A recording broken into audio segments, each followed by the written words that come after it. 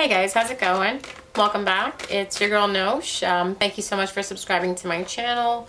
Thank you so much for hitting the like button, and thank you so much for hitting the notification bell. Guys, make sure you do hit that bell because every time I post ups, you guys will be able to tell when a video goes on. And the other thing is, if I am MIA and I tend to come back, you guys will be the first ones to be notified that I put a video up. My apologies that I was away, but I am back. I'm here now. And I wanted to say I hope everyone is doing good. I hope everyone's having a good season.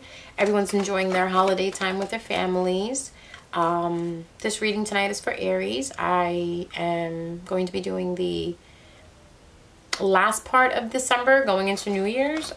So basically what's coming up for the next couple of weeks that we're left in December. We are going into the Capricorn season tomorrow as we speak, the 21st, which is going to bring a lot of changes, a lot of good changes, I want to say. For those Aries that are wondering out there, good changes as in what? Balance. A lot of balance is going to be restored. A lot of financial stability is going to be restored. A lot of emotional balance is going to be restored because past,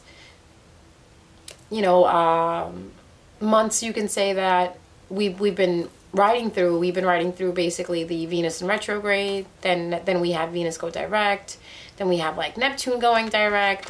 We had a lot of planets, total of 5 major planets that were either going direct or going retrograde, and that was really putting an effect on everyone as a collective, you can say. So if you guys felt a little weird, a little off, because I know Aries are usually their bubbly selves. I wouldn't say more bubbly, that's Leos. I would say Aries are the I like to call you guys the beast. Beast in the sense where you guys can be calm if you wanted to, but you guys are always on the go. You guys are always moving. I've never met an Aries that is not moving. Most of the Aries that I know are very on the go type of people. They can't sit still. They're always either creating or working or doing something that is benefiting them, or growing them, or growing their knowledge, or growing their skill sets, or anything in that nature. I just feel like Aries is just a sign that it's pure fire. Like fire is constantly moving, constantly going. That's how Aries is. So let's find out what's going on for you guys for this ending part of December, and what moves are taking place, and how you guys are going to get there. Well, not really how you guys are going to get there, but what's moving and shaking for you guys. All right. So Ascending Masters, Spirit Guides, Angel, Universe, can you please give me 3 cards? 3 cards for Aries. 3 cards for Aries. Well, I already got 1. Can I have 2 more? 2 more cards for Aries. 2 more cards for Aries. Okay. I hope everybody's enjoying the holidays that are coming up. Taking time out. That'll be good. I know you guys need it. I know you guys need to rest. Alright, so you guys actually showed up in your own reading. You have the Emperor. Why isn't this focusing? Sorry. There we go. You guys have the Emperor. You guys have the Queen of Pentacles. And you have the Devil upside down. This is good. This is actually pretty good stuff. Starting with the Emperor.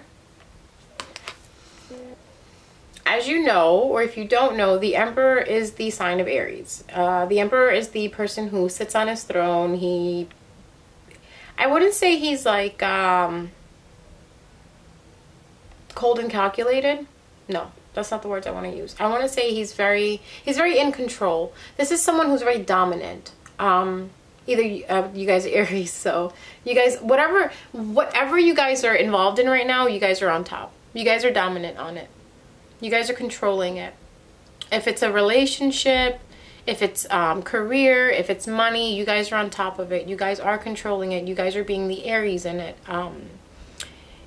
Nothing is scattered. Especially when it comes to you guys right now, nothing is scattered. You guys have your hands on it. If it was something that you were wishy-washy about, or if it's something that you guys were thinking you should do or you should not do, the card coming up as an Emperor like this is telling me that you guys got a handle on it.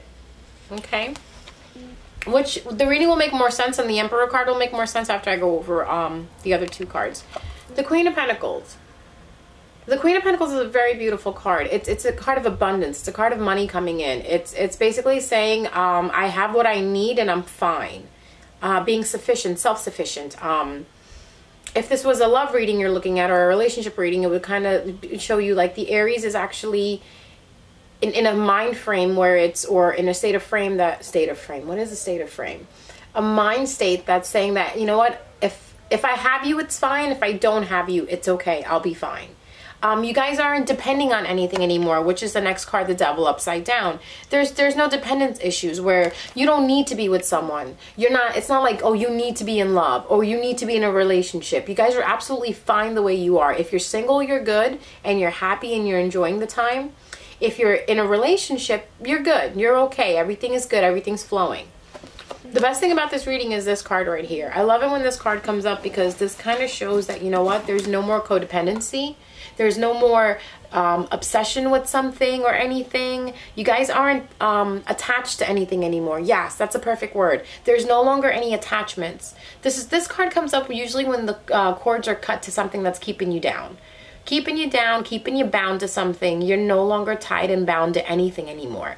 Because think about it. When you see the card like this, it's two people and you see how they're tied together with chains, and of course you have the Devil in between holding them. It kind of shows a path to where you've had prior addictions. You had overindulgence. You had something, you know, maybe you were having too much sex. Maybe you were having, you know, too many cigarettes, too many cupcakes, too many of anything is bad for you. And that's when the Devil comes in, when you're doing it too much. And you're not understanding what moderation and balance is. Maybe you were thinking about too much, someone too much, obsessing about a situation too much, obsessing about something, some situation's nature and how to change it or whatever. Overall, this card this way, I would say, is not that it's not good. Nothing is bad or good. It's all perspective. So I would say when a card is like this, it's just showing that you have attachment towards something that is very toxic and it's not good for you. You know, you need to let it go. Maybe eating too many brownies or cupcakes is not good late at night and you need to stop. And you did. You let it go. You're not depending on it anymore. Or you're not in it anymore. So you're no longer in a toxic relationship. You're no longer eating cupcakes and brownies at night. You're no longer talking to that person that, you know, was bringing you down. That could be a toxic situation right there. And now going back again here. Now let's break this reading down. The Emperor.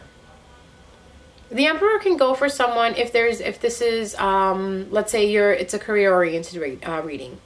You got the Emperor card. The Emperor card is basically saying that, you know what, you have all your ducks in order.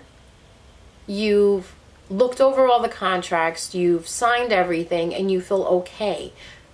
It's kind of like sitting on top of your game. You know, if something was coming in and you were confused about it, you're no longer confused about it because you saw what you needed to see.